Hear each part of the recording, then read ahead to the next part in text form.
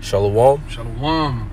We want to give all praises, glory, and honor to Yahweh, Ba'ashem, Yahushai, Ba'ashem, Rakakadash. I want to send forth double honors to the apostles and the elders of Great Millstone who rule well and who has taught us this truth. Shalom, wa barakim, la bakarim, peace and blessings to the elect. And Lord's will, this be an edifying video. I'm the brother Shemashwan. Brother Shamwa'Allah. And we were just riding together and just speaking on, you know, the seasons for things, you know.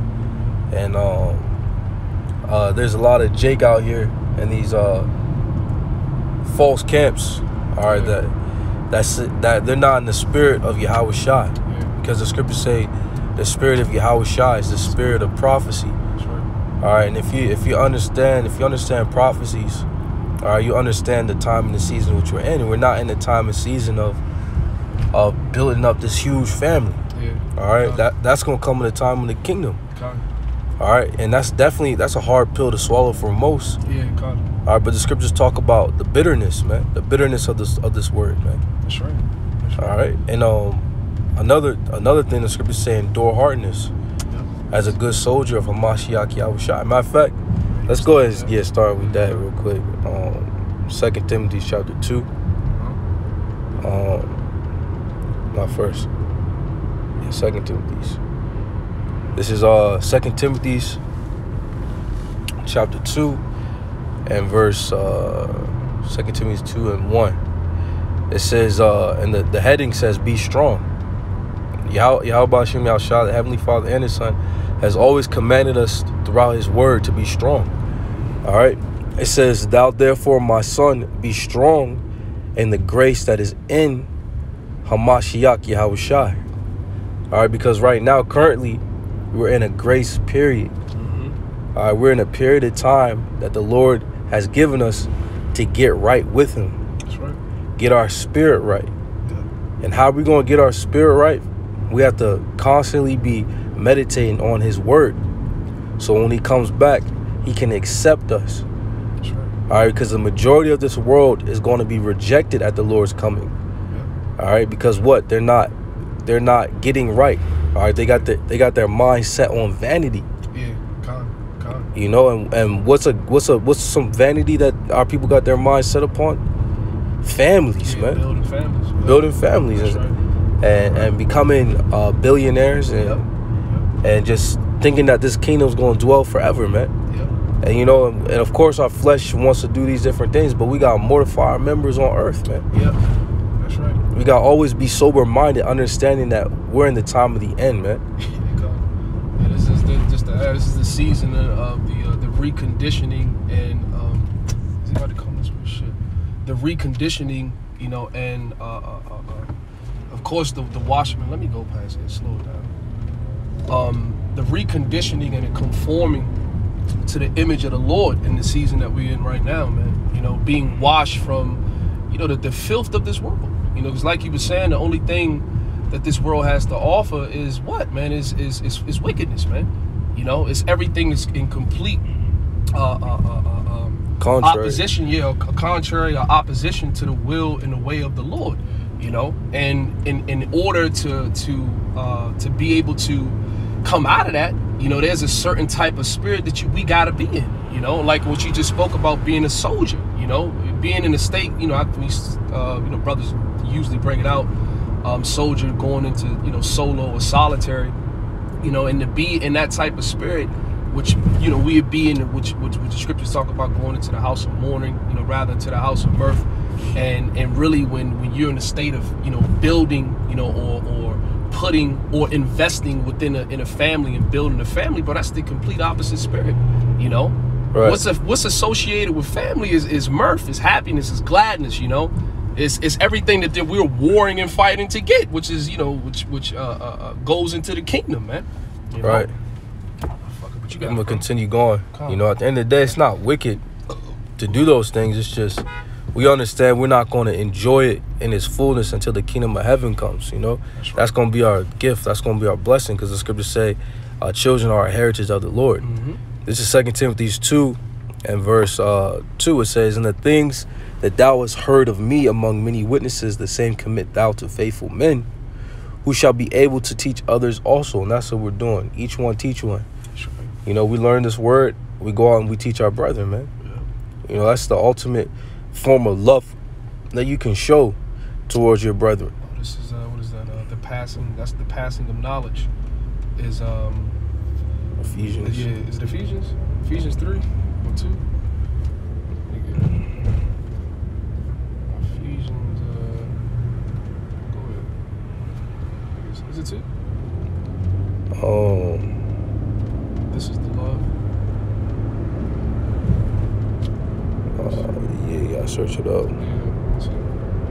It could be Colossians. Passing knowledge. No, I think it's Ephesians.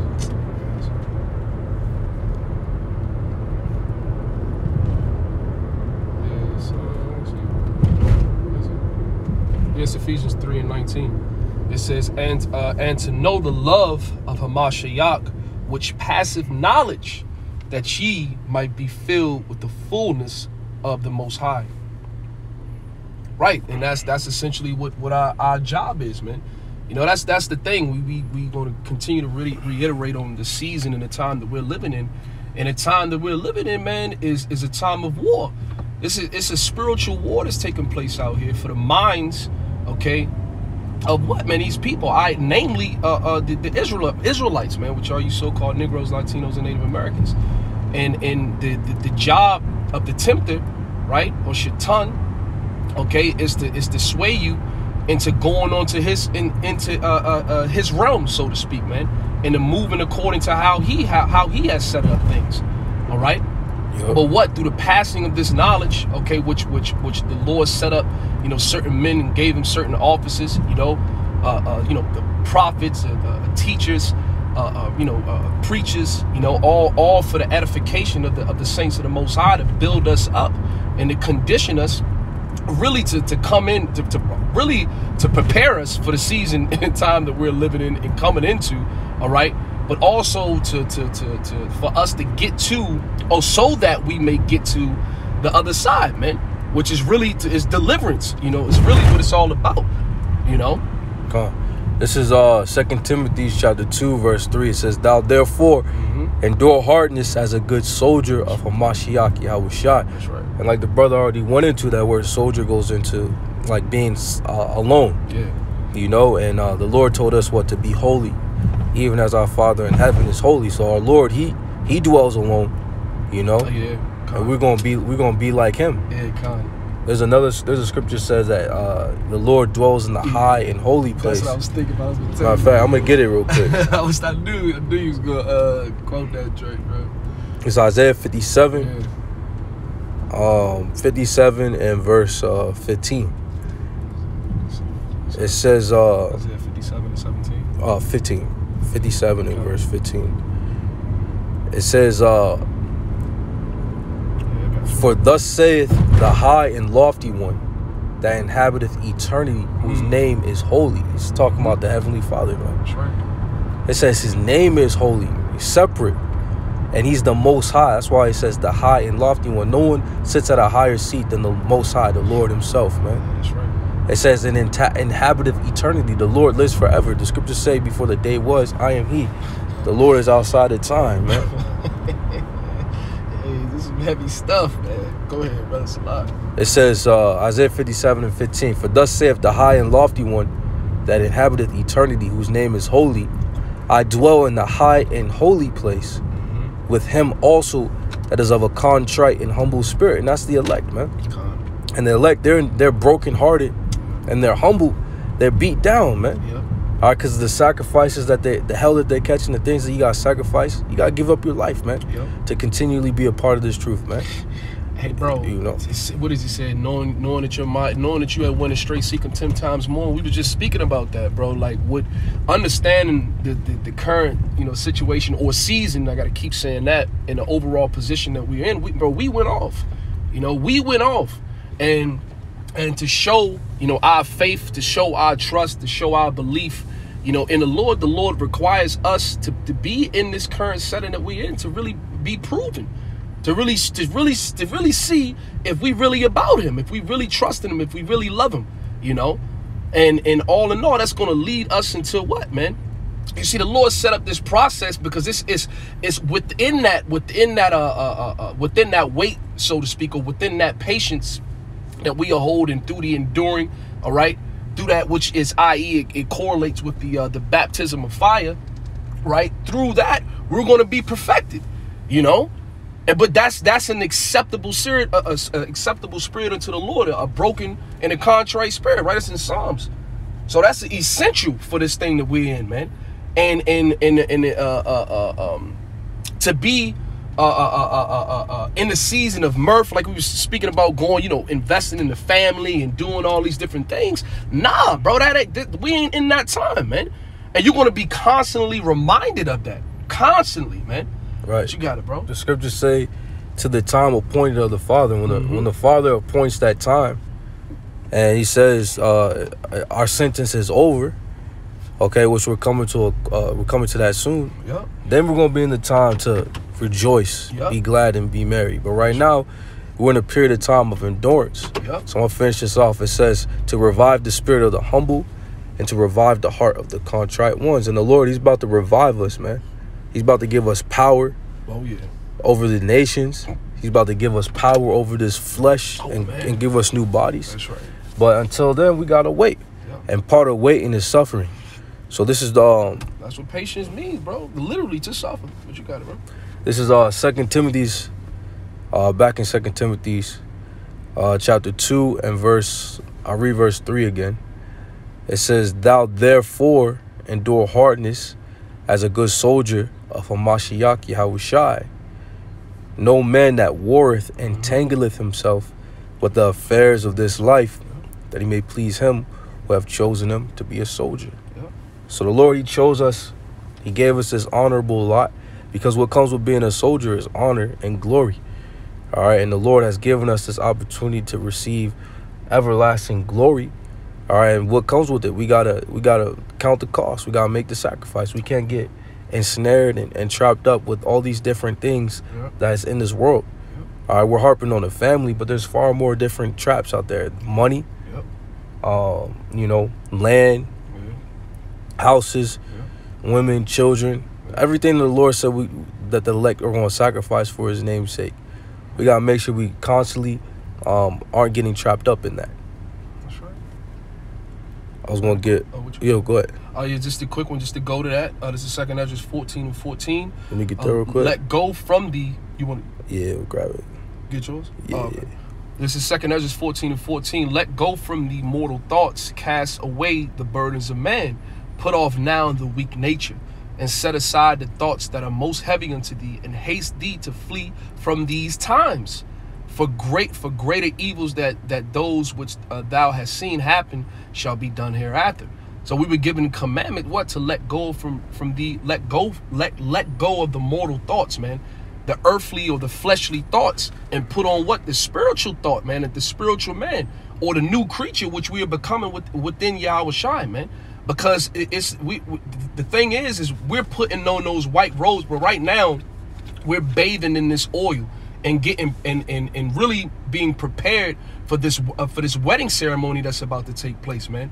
Okay, with Yahushai and his virgins, man, the ones that weren't defiled, okay, by that woman, which goes into these different philosophies and doctrines, man, right? And which that all goes into what, man, the ways and the cares of this world. You know, anything that's pulling you and pushing you away from the Holy Spirit, man, from the Lord. And then it says, cast off now the burdens of man, and put now off the weak nature, because that's a weak ass spirit to be in, man.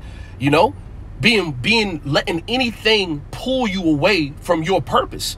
And our sole purpose is what, man? As Israelite man, is to do the duty of who sent us, man. You know, do the duty of Yahushua, who really gave his life, sacrificed his life for us. And it's our reasonable service to do what we're doing right now, and to continue, all right, until until the job is done. All right. And then it says, set aside the thoughts that are most heavy unto you, and haste thee to flee from the time. Because like we went into that 2 Timothy's, bro, this is warfare, and we're soldiers in this thing. Okay. And those thoughts, really, man, it's a spiritual war. So you fighting different principalities. You know, you're dealing with these different situations that are manifesting in your life, all to prove you, all to take you through these certain things, of course, to teach you lessons, all right, to try you, to test you, as brothers have just been saying. And it says, and to haste thee to flee from the time, and it says, for yet greater evil than those which thou hast seen happen shall be done hereafter. Because you don't want to find yourself in a position where you comfortable, all right, where you at, okay, or comfortable in hell. Because we understand, we can see where this is all going. I did a video this morning about going into what's going on with this economy, what's going on with the dollar, and how all these roads and these paths are leading to one path, man, which is going into that market of beast, okay, and how the hour of temptation, which is going to come on this whole world to try it, okay. What type of spirit do you need to be in when we in that season? Do you need to be Mr. Family Guy? No, you fucking don't, bro. You need to have what is that? Ephesians 6, when it's speaking about the Ephesians 5, speaking about the whole, put on the whole armor. Right, Ephesians 6. Yeah, put on all the armor, you know, of the God, of the Most High, or the Spirit of the Lord. You know, speaking about the, you know, shield of faith, to have your feet prepared or shod with the preparation of the gospel. You're blessed with the breastplate of righteousness, okay? Helmet of salvation. And a helmet of salvation. The Lord has given us all of these tools because he put us in this situation, man. So we got to fucking fight. You got to do, bro. No, the point essentially was made. I just want to get that Ephesians, because that's what's not Ephesians. You know what I meant? Ecclesiastes. Oh, yeah. Just the ending on that. Yeah, 3. I got it. Oh, you got it? Go ahead. This is Ephesians 3:1 to every... Ecclesiastes, like, yeah. Ecclesiastes 3:1, to everything there's a season and a time to every purpose under the heaven. It's that simple. It is, bro. It is. And you got to know, and see, that's the thing, bro. It takes discernment, you know, and that's why we have to constantly be in a state of examining ourselves, man. I did that video earlier this week too. What is that? 2 Corinthians 3. It's in Corinthians. You gotta examine yourself. Yeah, examine yourselves, man. Whether you be in the faith, okay. It's a constant, you know, it's a constant state of putting your overall thought patterns and your actions underneath the microscope, man. All right, and understanding what you are a part of, and this first goes to the individual that's speaking, and to me. You know, this goes to me, but of course we have to echo these things out continuously because we know the nature of the battle. We understand the condition of the battle, man. You know? So that's the thing. I'm done. Probably a couple more in Ecclesiastes. Just like... Oh, keep going. It says, a time to be born and a time to die. It says, a time to plant. It says, and a time to pluck up that which is planted. A time to kill and a time to heal. A time to break down and a time to build up. Right. So we're in the time of things being broken down. Yeah. But our spirit is being built up. That's right. And the kingdom is being built up. That's right. It's a cycle, you know, but we just got to continue to wait for Yahweh Shem Yahushai and discern what season we're in, man. Hell yeah. Don't get drunk and fall asleep with the world and get caught out there, man. Yeah. We got to stay on our watch. Right. You know, the spirit, like the Lord said, the spirit is willing, but the flesh is weak. Okay, if we understand, you know, if the ram horn is being blown and you know, an enemy is about to besiege the walls, okay, of the temple, right? You can't be sitting on your post, fucking, you know, got bottles of yayan and shit, sleep, because if you're in that state, or you're not going to be able to give off that warning, all right? So we got to constantly be on point, man. We got to constantly be on point, you know. So that's it, brother. We can end it on that. So Lord's will is edifying. We'll give all praises, glory, and honor to Yahweh, Ba'ashem, Yahushai, Ba'ashem, Rakakadash. Double honors to the apostles and the elders of Great Millstone who rule well. Shalom, Ba'barakim, Ba'bakarim, peace and blessings to the elect. Shalom. Shalom.